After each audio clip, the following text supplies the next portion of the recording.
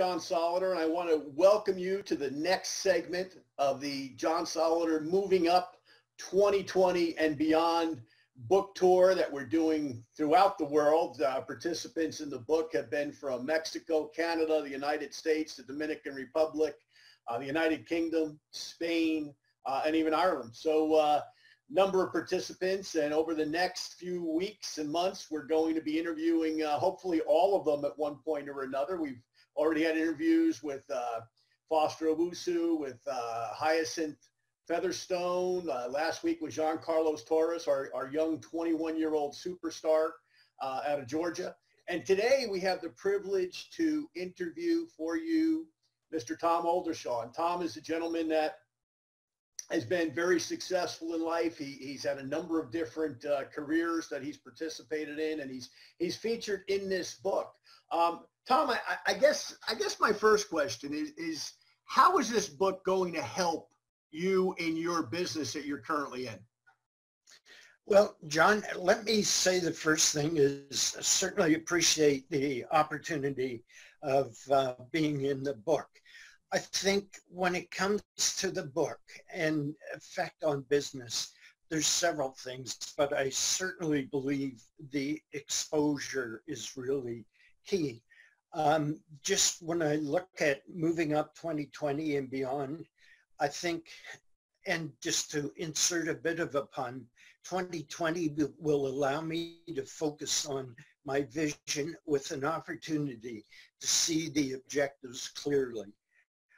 Certainly, again, when it comes to exposure, let me recite a bit of a story from one of John Maxwell's books.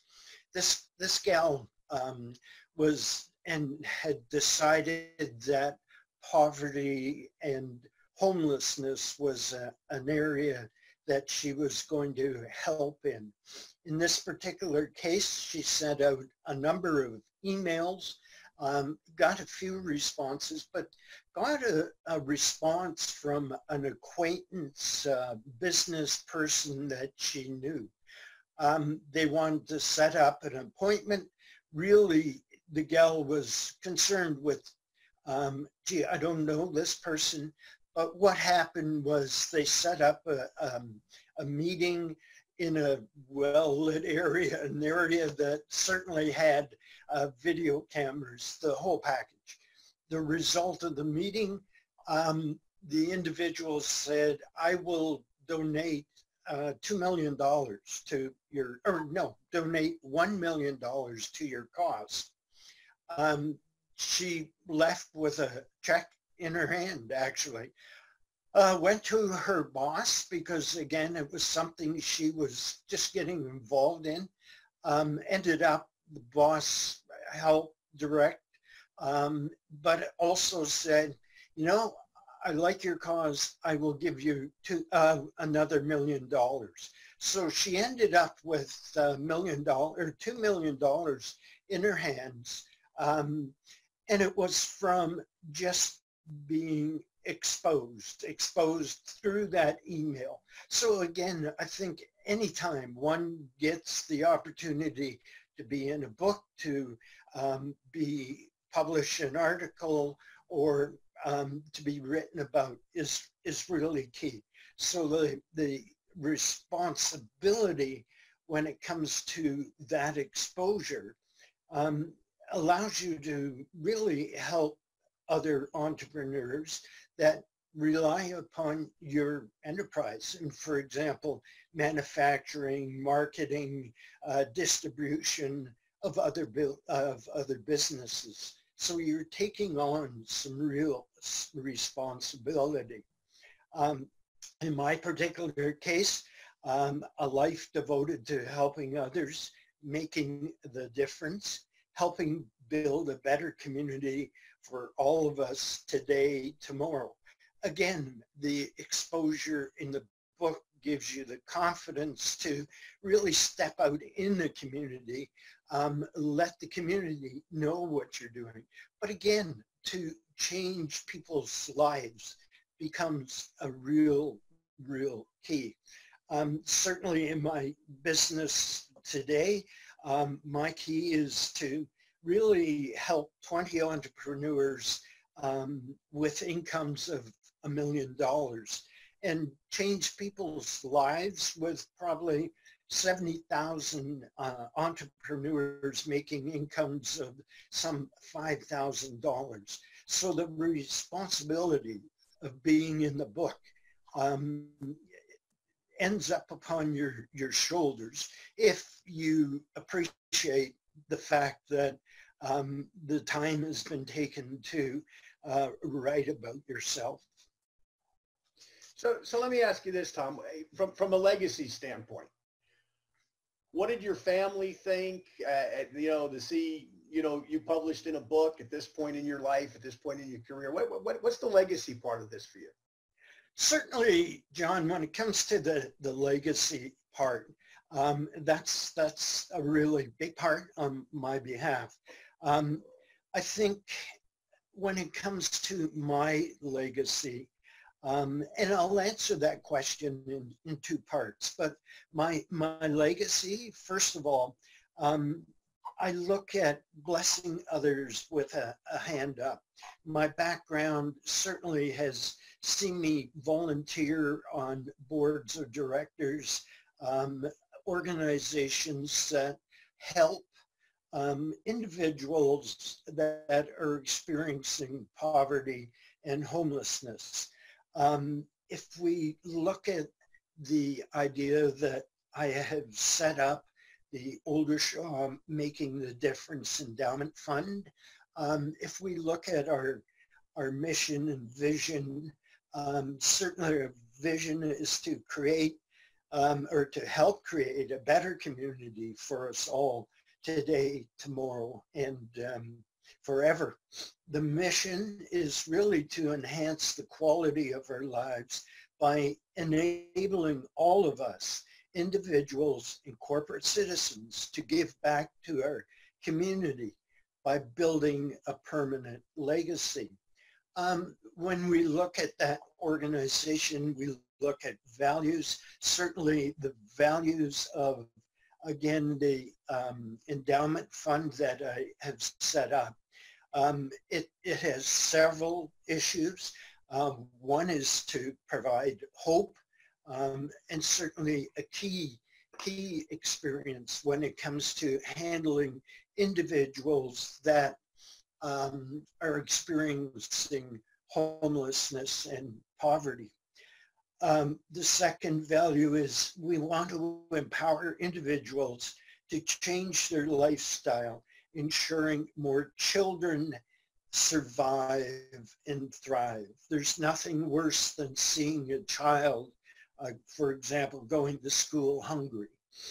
We want to build an opportunity that cares about people and life outcomes, empowering the poorest, especially women and children, to transform their lives.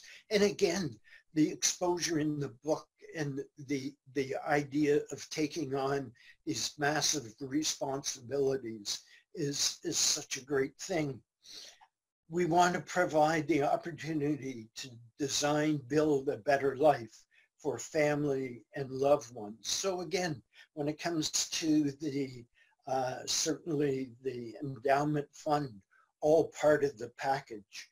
We want to help fund, provide hope, improve conditions for individuals, families experiencing homelessness or at the risk of homeless. There's certainly, when you look at not only the community, the country, the globe, those experiencing poverty is so vast.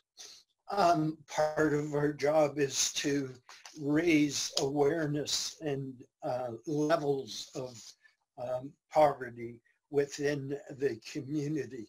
So it's really key when it comes to the legacy, with, again, the opportunity of building a business that is so worthwhile. And again, the business part of it, when it comes to what I want to do, by 2026 is have the business contribute some $860,000 to the endowment fund. Obviously, in my case, I have a lot of work, but I believe with the tools in my hand and even tools like the book, this opportunity can be existing is really the key. I think when I look at my family, certainly family members are all virtually entrepreneurial types, understand really the business model of both MLM or direct sales. The fact that you can get into the business with an investment of some, say, $1,000 makes so much sense. And the return on that investment is just phenomenal when you look at today's business world. I think, again, when it comes to the family, the impacting people's lives now and forever. My young granddaughter, who's 12 years old, again, through the work that I've done, the exposure that I have given her to the centers in the local community that help homelessness and poverty. She, in effect, has done several projects on her own as a 12-year-old. She firstly raised some money for water projects. Virtually, there was occasions where she set up lemonade stands as a young entrepreneur, generating the money she needed to donate to these funds. Secondly, she has actually pulled the school together to raise products and funds for a women's and children's crisis center. And again, through that effort, she had to virtually contact the director of education, just a high level, powerful project where she was successful in raising for the charity, the Women's and Crisis Center. So again, when you look at something, again, the book and the exposure, just the whole idea of creating or being able to influence projects of that nature is really key. I think the other part of certainly family members, when it comes to myself, the inspiration story, as an older guy, I do a bit of a bike ride that takes me roughly a 200-kilometer bicycle ride in say a 12, 14-hour period. It's surprising within the community that the number of people that are aware of the bicycle ride and keep asking, when are you going to do the ride? Have you done the ride yet? But again, all part of the exposure. And the ride itself is really designed to bring awareness to some of the activities that are involved, along with the fact that within the community, there is actually homelessness and poverty.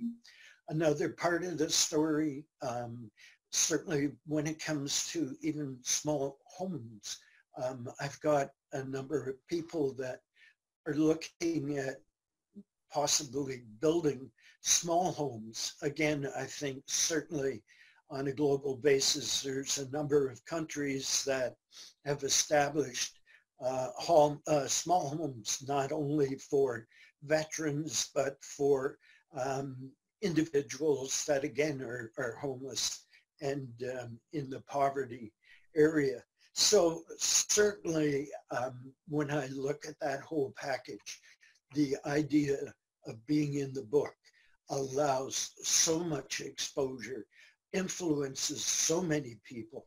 It is just a great opportunity to be in the book. So Tom, let me ask you this, because there's 35 inspirational stories in the book, and yours is certainly one of them, and what you've done with these rides and the money that I know you've already raised in the past and the money you're currently raising. How are you using some of the other people's stories to help to expand your organization within the company that you're in? Have you been able to do that yet? And are you familiar, have you familiarized yourself enough with some of the other folks' stories as well to apply them? So if you're talking to a single mom, you use a specific story. If you're talking to somebody perhaps who's an immigrant, you use a specific story, et cetera. If you can elaborate on that for a moment.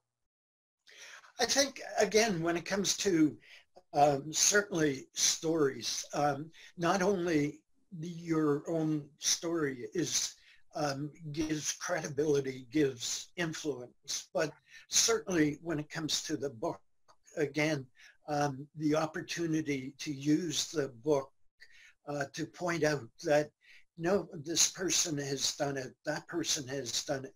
You have the full capability of building a business for you. The fact, I think it allows certainly credibility.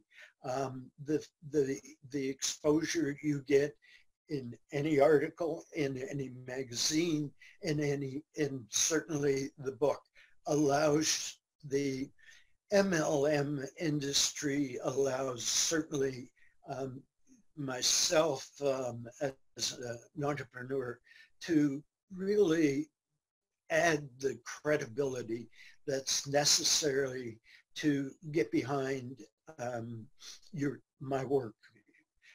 The fact that, again, I'm talking in many cases right now to larger groups, the fact that you can show a book and say, hey, my story is in this book, and it gives certainly credibility to the words that you are speaking.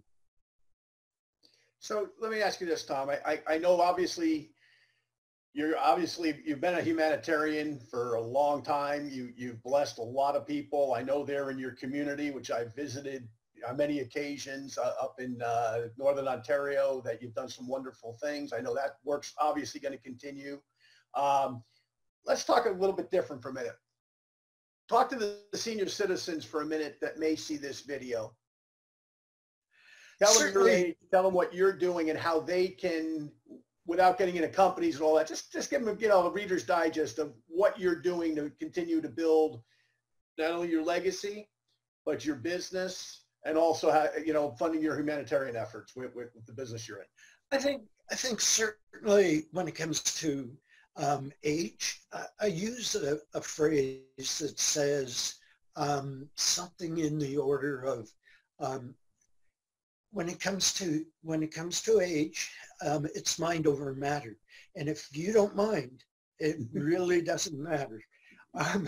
And that is really one of the driving phrases that I use. I think, again, quality of life. Tony Robbins has a saying that in effect says that if you've got energy, you can apply it to business. So it leaves the effort open to doing anything you wish. The fact is that when it comes to certainly the organizations that I work with, government funding is not necessarily always upfront. And when I say that, there's a lot of work in getting government funding, and it's not something that's always guaranteed. So the need for private funding is really critical. The idea, again, of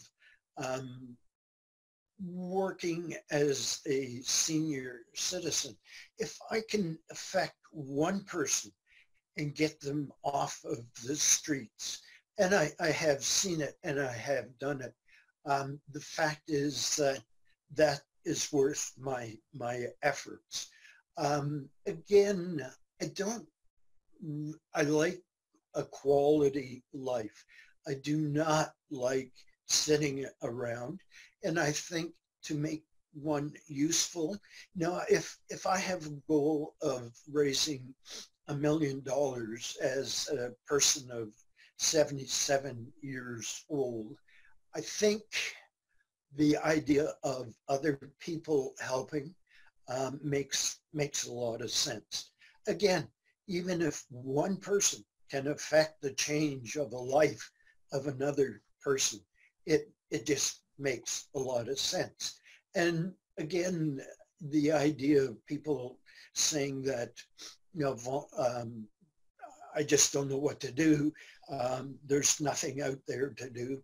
I could list thousands of opportunities out there that when it comes to helping and volunteering, certainly when you look at the MLM business, the idea of supplementing your income or your retirement is well worthwhile.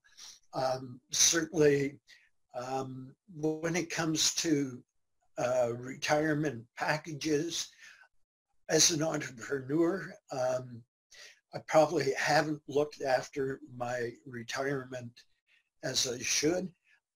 But again, I take on the responsibility that I should have. What I'm doing to change that, again, becomes an entrepreneur being able to generate large incomes or expecting to generate large incomes, again, because I'm able to certainly do it. So just in wrapping up, Tom, tell me, we've talked about a lot of different things. We've talked about your foundation. We've talked about your business. We talked about your family a little bit. We've talked about some of your goals for 2026. But just to wrap up, give us one last thing. What's the future look like? Future certainly looks bright. And really, when I look at the Oldershaw making the difference endowment fund, the fact that it is a social enterprise, the fact that, again, in the future, and today being the future type of thing, I can help many, many, many people. That part is certainly exciting.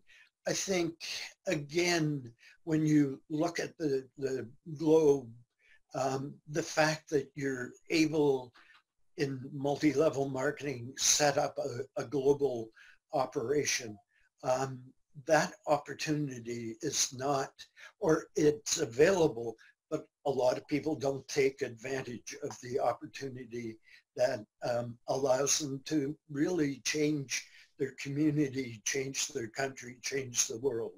And again, the legacy project of $1 million, and one of the things that's happened, I've been recognized within the community. I was granted the Order of the Spirit Catcher Award, which is the top volunteer position or top volunteer in the community. And at around the same time, and I think that goes back to 2013, 14, around the same time, I was awarded a Queen's Diamond Jubilee Medal, again, for my work within the community. That is a key part of your life when, again, you kick around with the key elite people within the community that have Queen's Diamond Jubilee medals. It's an honor and a privilege, very similar to the honor and privilege of being in the Moving Up 2020 book. Well, Tom, all I can say is, first of all, thank you and congratulations on all the things that you've done and you've accomplished in your life, and you're an inspiration to those of us a little younger than you that are looking at what you do, not only in your business, but as importantly, probably more importantly, in some of the philanthropic things that you're doing. And what I've always loved, we've known each other now a number of years, what I've always loved and admired too is that you're doing it on a local basis. You're doing it where you're seeing the impact of your efforts, and you've got the community involved and behind you, and it's a great thing. And just once again, thank you, and continued good health, most importantly, and continued success in your business, and also certainly with the efforts that you're making to help other people there in your community. It's a wonderful thing, and I know we all appreciate it. Okay, again, thank you very much, John, for the opportunity of the interview, and certainly when it comes to moving up 2020. Welcome to America's Health Talk,